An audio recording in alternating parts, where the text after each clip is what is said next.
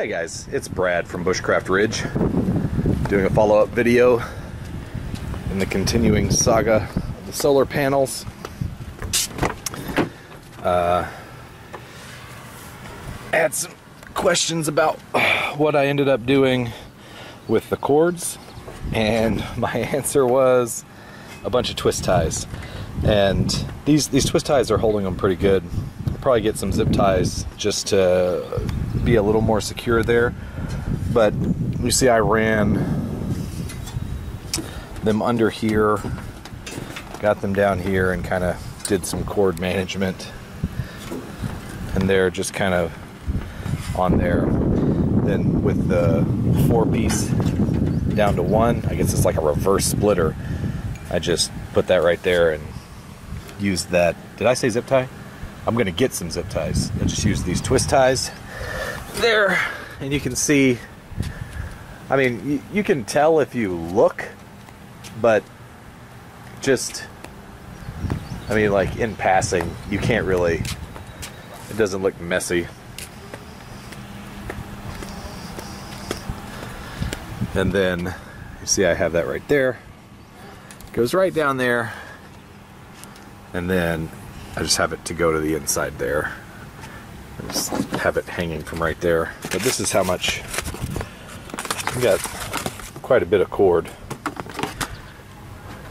And then here's my battery bank starter pack that I showed you in a different video. This is the Plano tub that I have.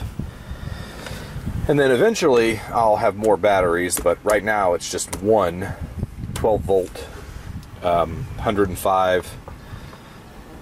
Oh man, I've forgotten all the terminology. Watt hours. Is it watt hours?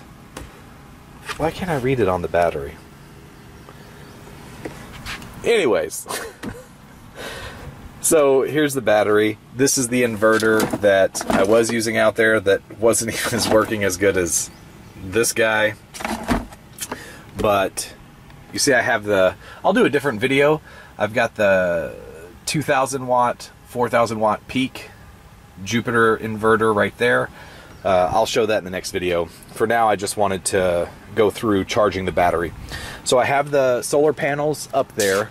You can see that I've parked on a slope so that they're angled toward the sun. When I hook this battery up, so there are 5 configurations here: normal, boost, float, low, and recovery. And then you can, I just have it on normal, all right? But I don't have the light on right now.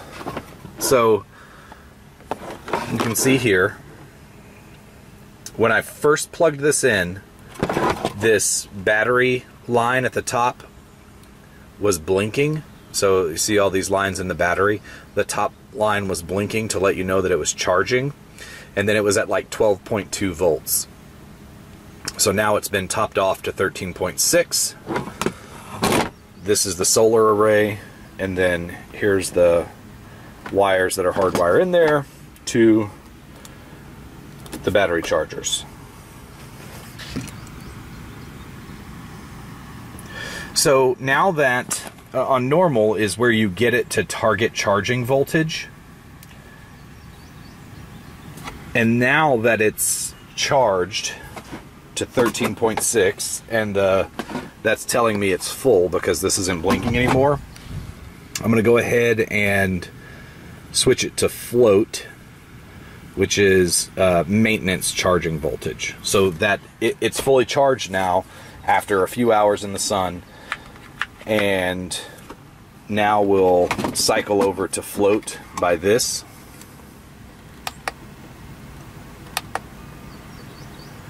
And then that's where it would stay just in general. Like if I just left it in here on the charger, that's where it would be. If it was actually in use, we'd go back to normal. So let's do that real quick. Let's go back to normal.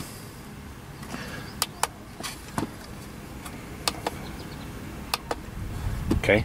And see, right now there's no load. There's no power going to these or this. If you hit this, see that extra arrow popped on? Now it's charging the battery, and the battery is giving output there. So if we wanted to hang these lights that came with it, as an example,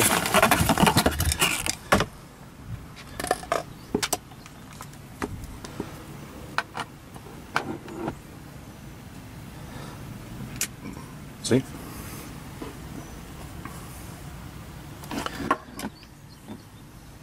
Now, so that's, man, that is bright.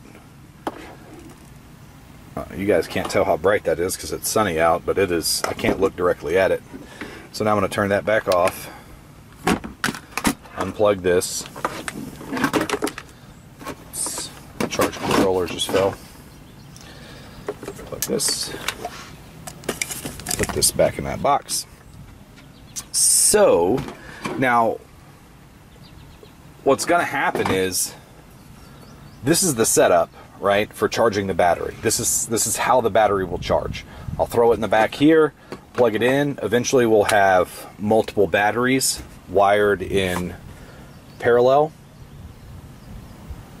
and or maybe 2 in parallel and then 2 parallel batteries in series, whatever we decide.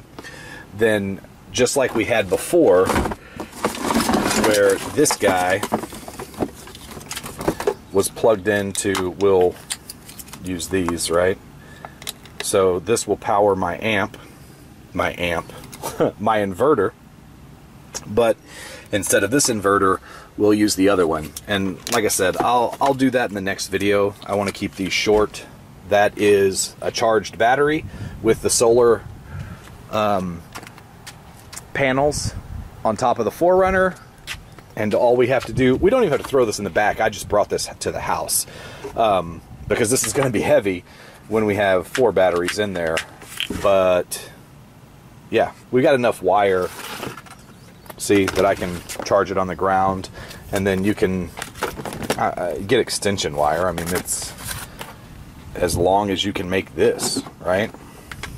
Here are my, this is where it hardwires in. So same thing, like I could literally just throw this on, I don't know, some extension cord, 25-foot extension cord, whatever, hook it to this, and then plug in here.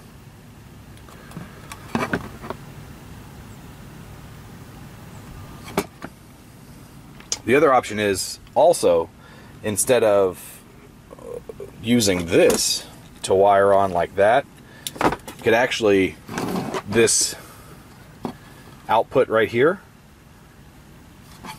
you can hardwire in to the, whatever it's called, the load, right? Turn this on. So right now it's not drawing from the battery for the load. Hit that, and now power is running down here, where you could hook the inverter up in here. But we're just going to hook the inverter straight to the battery because this thing is not going to be on regularly to begin with. At first, this is my mobile charge station. If we get some extra wire, because the clearing is like 100 feet, and the clearing is an easement too. I don't even own the clearing, so I could, where I can put the solar panels out there near the property is limited. So right now we're just gonna charge in the truck and then slide the battery bank under the cabin like you've seen and have power. Alright guys, that's all I got for today. Let me know what you think in the comments below, and I'll see you on the ridge.